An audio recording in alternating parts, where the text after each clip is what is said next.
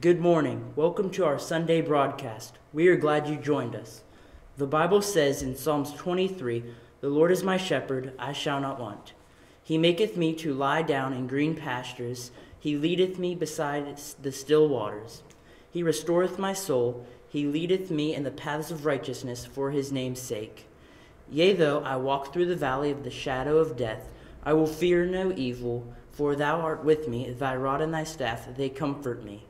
Thou preparest a table before me in the presence of mine enemies. Thou anointest my head with oil, my cup runneth over. Surely goodness and mercy shall follow me all the days of my life, and I will dwell in the house of the Lord forever." Now I welcome our praise team to lead us in worship. Praise the Lord, everybody. We're glad that you joined us this morning. Worship the Lord with us. God desires your worship and he loves you today.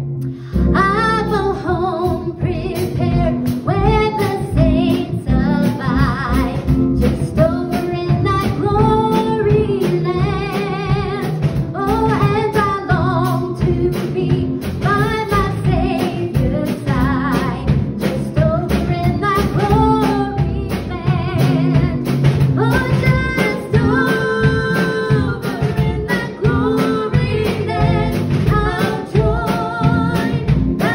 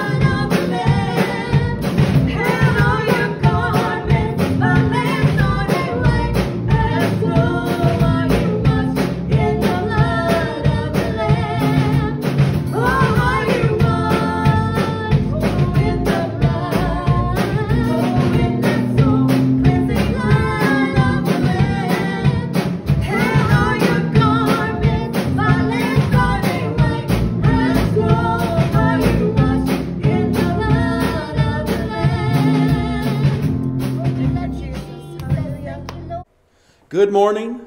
I'm so glad you've joined us on the Bonneview Ministries Facebook page on this 22nd day of March 2020. We are definitely living in very interesting times. I'm sure you feel the same way as I do. On the one hand, it's very alarming, but on the other hand, I know that our lives are in the hands of the Lord and there's no safer place for us to be. Thank you again for logging in this morning, and we hope that this broadcast will be a blessing to you. I want us to, before we begin and go into the Word of the Lord today, I'm going to ask you right there, wherever you are, in your living room or your whatever family room you're in, or hopefully you're joined together with your family, if you would, to bow your heads with me together and let's pray and ask the Lord's blessings today as we look into the Word of God. Let's pray together. Lord, I thank you for this opportunity we have to connect together with our church family, as well as all of the other people that will be logging in. I pray that your blessings would rest upon this broadcast. Lord, I pray that you would bless our time together in the Word of God. And most importantly, Lord, I ask you to protect all of the citizens of our country and around the world, Lord. We ask for your safety and your help, your wisdom and your guidance, Lord, in regards to the current situation we're in our world. And we thank you for that, and we give you honor and praise in the name of the Lord Jesus Christ. Amen and amen. I want to draw your attention this morning to the book of Hebrews, chapter number 11. And we're going to be taking a look at the writings of the Apostle Paul to this particular body of believers. And there is a chapter that is very well known among Christians, and it's a chapter that discusses many of the heroes of faith. But I want to read for you in Hebrews 11 and verse number 1, and then we're going to talk about some of the heroes of faith. But the Bible tells us this. Hebrews 11 verse 1 says that now faith is the substance of things hoped for. It is the evidence of things not seen, for by it, that is to say, by faith, the elders obtained a good report. And so today I want to title this simply, that we belong to God. Now, when we look to the Word of God, the 11th chapter of Hebrews is one of what I would call a great treasure of Christian experience.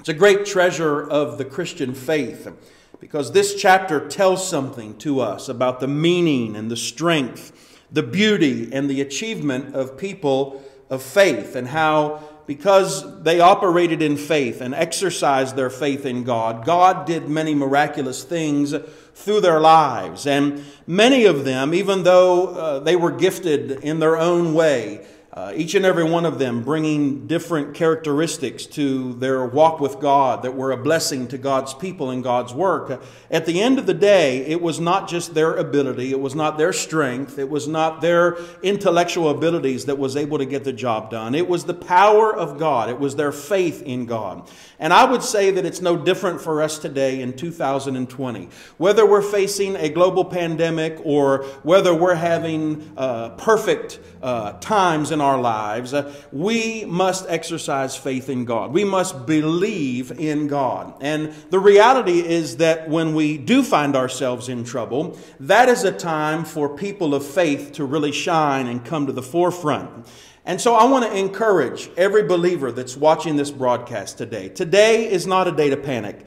It's not a day to worry. It's not a day for Christians to go run and hide and batten down the hatches and just wait for this to be over. This is a day for Christians to exercise their faith. And you can do that right in your own household, with your own family, with your own children. I want to encourage you to speak faith to your family. I want to encourage you to speak faith on social media. I want to encourage you to believe God. I said it at the beginning of this broadcast, and I will say it again. We are in the hands of God. We belong to God. And that is the safest place that you and I could be, is in His hands. Because there's nothing, not one single thing, that takes God by surprise. The Word of God teaches us that He knows the end from the beginning. That means that God knows what's going to happen tomorrow before you and I know what's going to happen tomorrow. Matter of fact, the Word of God gets so specific about how much God cares for us that the Word of God tells us that He even knows how many hairs are are on our head. A God that would pay that much attention to a human being is a God that cares about the big things and He cares about the little things. I want to submit to you today, we belong to God. We're in His hands and God is going to take care of us.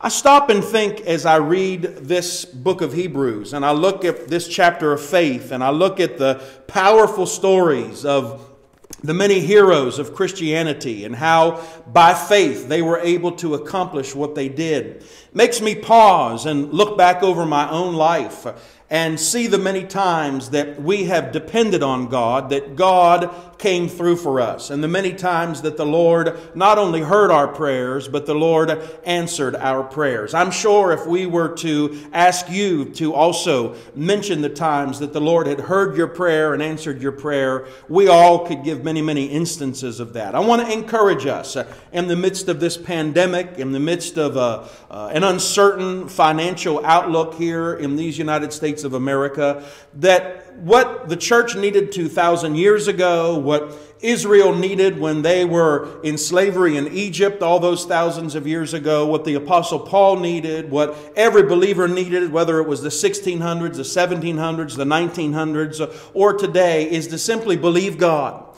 to simply trust God and know that God has a plan for your life and He has a plan for my life. I am a firm believer that nothing happens by accident when you put your life in the hands of the Lord. He knows the end from the beginning. And the Word of God is very clear and says that He is going to be the one that will order the steps of those that would believe in Him. For the steps of good men and good women are ordered of the Lord. I want you to know I'm a happy preacher today to know that the Lord is my shepherd and I shall not want. Praise God.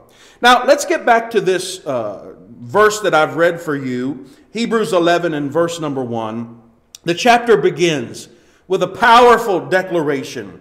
3 words that begin this chapter. Those words are as follows: now faith is.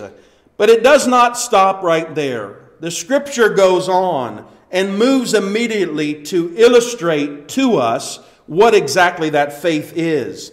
When you study it, you will find that those words, by faith, appear 18 times in the chapter.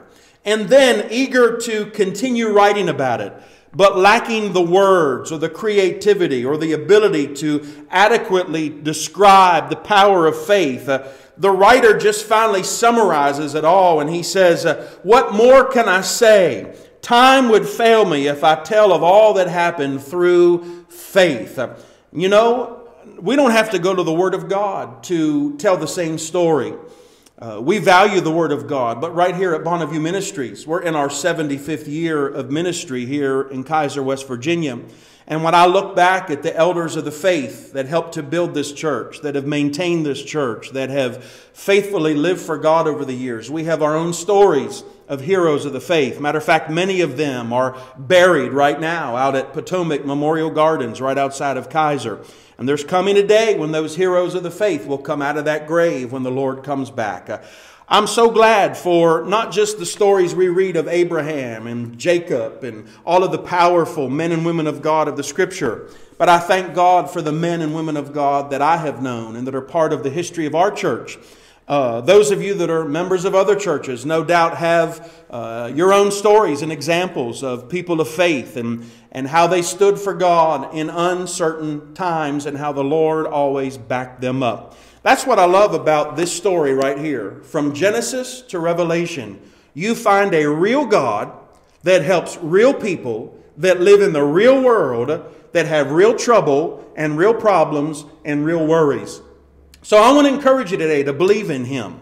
If He could cause the sun to hang in its spot in this universe and make the planets orbit around the sun and hang the moon and the stars, then what we're going through right now is small when we think of how big God is. God is infinite. He's eternal. He's all-knowing. There's not one thing God is not able to do. And then, just to go back to the book of Hebrews again, in chapter number 11, and throughout this book, we have a list of shout-outs naming some of the heroes, and then it even leaves some of them unnamed and shows us how through faith they faced life on its hard side and how they overcame triumphantly. I'm going to tell you, when the economy fails, when sickness comes, when pandemics come, and even the smartest people are scratching their heads trying to figure out what to do, when difficulty comes, when things go wrong in this world, as they will often do, there is one that will never make a mistake. There's one that will never fail. There's one that will never leave us and never forsake us, and that is the Lord Jesus Christ. We have said it, and we've repeated it, and we've quoted it, and we've quoted it again, time and again, and said that Jesus Christ is the same yesterday, today, and forever. We've talked about the promise that He made that, lo, I am with you always, even unto the end of the world. I think sometimes we've repeated it so often that those phrases become trite, they become repetitive, and maybe we forget the reality and the power of those promises.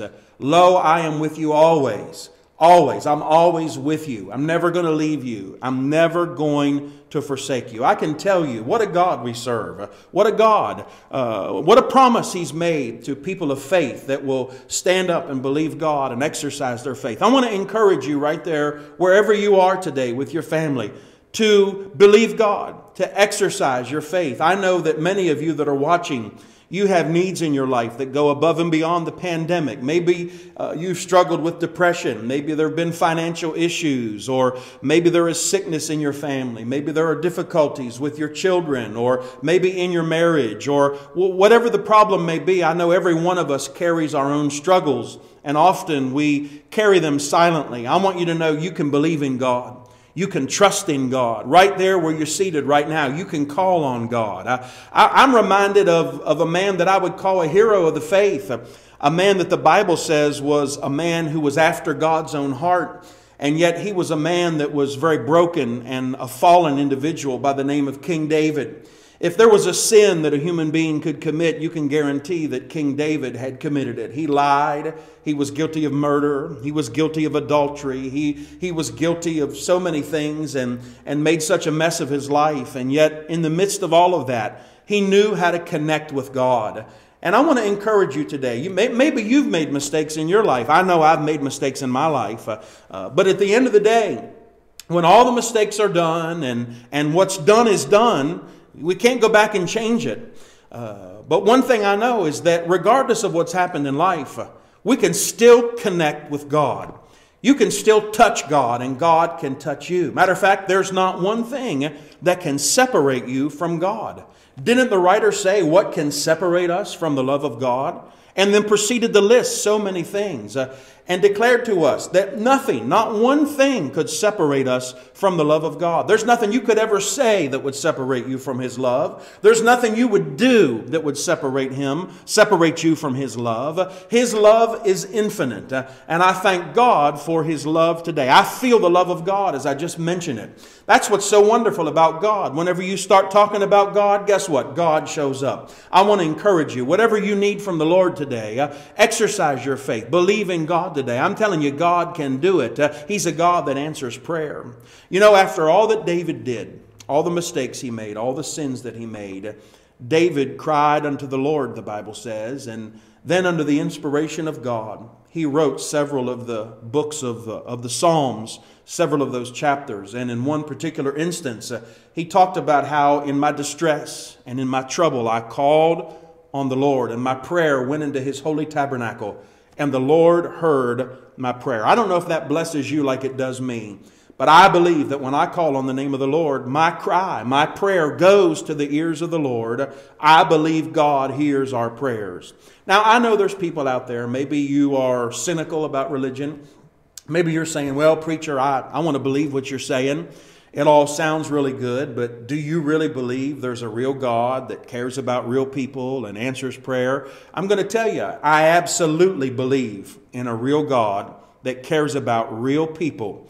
People that are broken, people that have trouble, people that don't know what to do, people that don't know where to turn. I believe in that God, and I want you to know that God's reaching for you today. I want to encourage you. Don't let what you may consider as being wrong with you or your life stop you from worshiping what's right with God. God makes no mistakes. He is perfect. He's omniscient. He's all powerful. And what's so wonderful about God is that He's a loving God. I don't know what your experience with church or religion is. Oftentimes Christianity has been painted in a very negative light in our world. But when I look back over my experience with God, sure, there have been people that have disappointed me. There have been people that haven't always done things the way I've wanted them to do. We've all been offended by people. We've all been hurt in life in some form or fashion. But I can tell you my experience with God has been nothing but positive.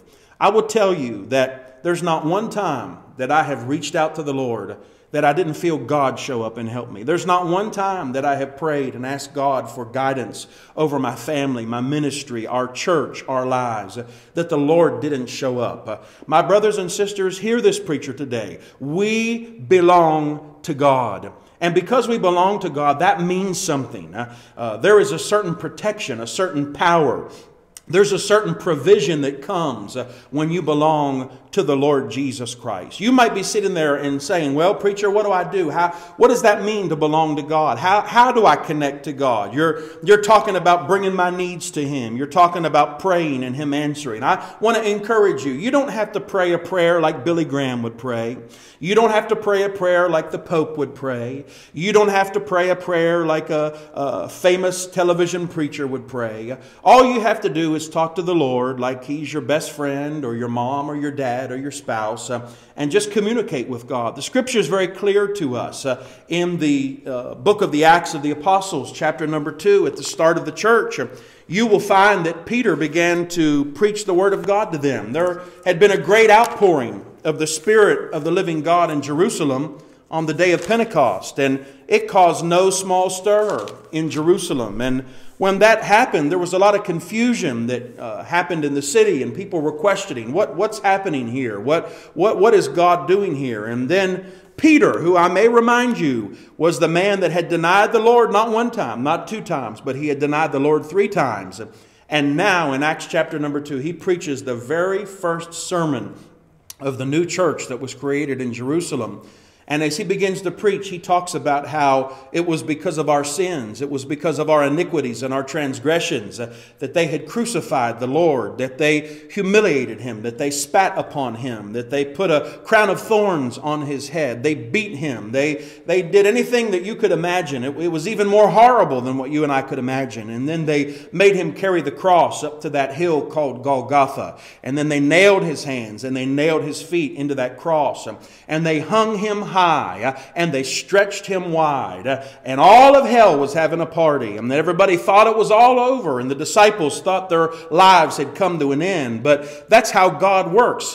Whenever things look as if they are at their worst, that is the opportunity for God's best to shine. Our God does His best work in the dark. Well, you don't need me to tell you the story. 3 days later, after they put Him in a grave, He came up out of the grave. He came up out of the grave in all power, all authority, all dominion.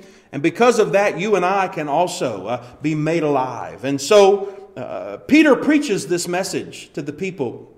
Acts chapter 2, verse number 37, the crowd responds to what Peter said. And here's what they say. And when they heard this, that is to say His preaching, and you can read it in Acts chapter number 2, starting in verse 14. He preaches all the way down to verse number 36. The Bible says when they heard this, they were pricked in their heart, or they felt guilty. They felt godly sorrow. They realized who it was that they had crucified. They realized who the Lord Jesus really was, that He really was the Messiah. He was the one that came and bled and died for our sins. He was the one that was going to bring new life to us. And so they said unto Peter and the rest of the apostles, they said, men and brethren, what shall we do? And then Peter, under the inspiration of God, began to preach. And the Bible says, then Peter said unto them, repent and be baptized, every one of you, in the name of Jesus Christ, for the remission of sins, and ye shall receive the gift of the Holy Ghost. Or if you prefer to say Holy Spirit, it's simply the Spirit of God. And then he continued, and this is the part I like. He said that the promise, what promise? The promise he just mentioned, repentance, baptism in Jesus' name, the infilling of the Holy Ghost. He said in verse 39, the promise is unto you, that is to say, all the people that were there present. It's to your children and to all. Do you know what that word all means? It means all. It means everybody. To all that are afar off, even as many as the Lord our God shall call. Now I'm going to be the first to tell you, I'm not going to get on here and make all kind of predictions and prophecies and say that this pandemic is happening because of this. I'm not going to say all that. I'm not going to waste your time, my time, or God's time with all that kind of stuff. But what I am going to tell you is that the Scripture said, even as many as the Lord our God shall call. Pandemic or no pandemic, the Lord is calling people. The Lord is reaching for people. God wants to help people. He wants to love people.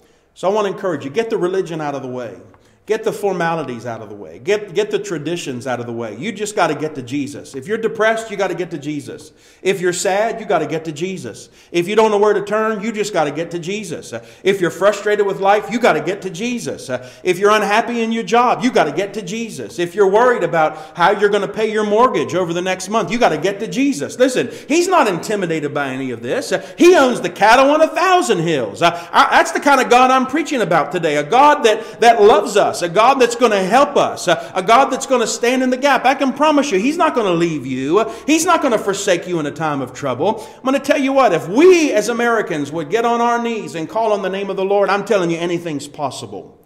Well, do you believe that, preacher? I'm telling you, I believe it. I'm telling you, anything is possible when you believe in God. Matter of fact, the Lord promised us that. He said, anything, ask anything in my name and I will do it. Praise God. Now think about that. His name, what is wrapped up in His name? Well, the name of Jesus is the name of God that is revealed in salvation. The power, the majesty, the glory of that name. English fails to adequately have words to describe the name of Jesus. If you ask anything in my name, well, bless God, I want a new Ferrari. Well, I don't think that's what He meant. But the needs of life, the real needs, the real struggles, the things that you think about when you lay your head on your pillow at night that maybe nobody else even knows. That's what I'm talking about. I'm talking about a real God for real people in trying times that are very, very real. And that's where we're living today. I want to encourage you today. If you've not repented of your sins, I want to encourage you to do so. Sounds like a big religious word. It just means to ask God to forgive us of our sins. And here's the reality. All of us are sinners. We were all born sinners, every single one of us. And I've got news for you. Republican families give birth to sinners. And Democrat families give birth to sinners. And American families give birth to sinners. And Italian families give birth to sinners. But I've got good news for all of us. We don't have to remain a sinner. The second thing that you got to do, according to the Word of God, and it's in there, is you must be baptized. You must be baptized in water by immersion in the name of the Lord Jesus Christ. That's His name. That's the name where all power is in the name of Jesus Christ. And then you're promised to receive the gift of the Holy Spirit. If you have not experienced that, I want to encourage you. Call me. Call the church. Connect with someone. We want to pray with you. We want to be a blessing to you. I'm so glad that you have joined in today for this webcast. And before we end, I want to pray one more time for you and your family and pray the blessings of God upon you. And I want you to believe God right there where you're seated right now with your family. We're going to pray and ask God for help. Would you help me pray right now? Lord, I pray in the name of Jesus Christ for all of the wonderful people that are viewing this webcast. Every family, every mom, every dad, every teenager, every child, every baby. I pray that the blessings of God would touch this community, Lord. I'm asking you, move, God, in Kaiser, move in Mineral County. Move in the surrounding counties, Lord, Allegheny County and Garrett County and Hampshire County, Lord, and our friends all around the world that may be watching, Lord. I pray that the power of God would move in our lives. I pray that the Holy Ghost would be poured out. I pray that people's lives would be touched and changed. And Lord, I ask you to help us as we deal with this pandemic. I pray for the economy. I pray for our leaders, God, our government officials, Lord, the doctors and the scientists that are helping in the pandemic. We ask for your help, Lord, and we trust you, Lord God, and know that you will be there for us. You'll never leave us. You'll never forsake us. Lord, I love you tonight. I thank you for your goodness to my life. And I pray you'll bless all of your wonderful people in the name of the Lord Jesus Christ. Amen and amen. I hope you'll join us Wednesday, 7 o'clock. We'll be doing another Bible study this week. Also, I want to make you aware that we do have online giving set up at our church website, www.bonnieviewministries.com. On the right-hand side, there's a tab that you'll click, and it will open up a secure window that is encrypted for you to be able to give through an application called Tithely. I want to encourage you to continue supporting the church even in the midst of these uncertain times, and may the Lord bless you in Jesus' name. We look forward to seeing you.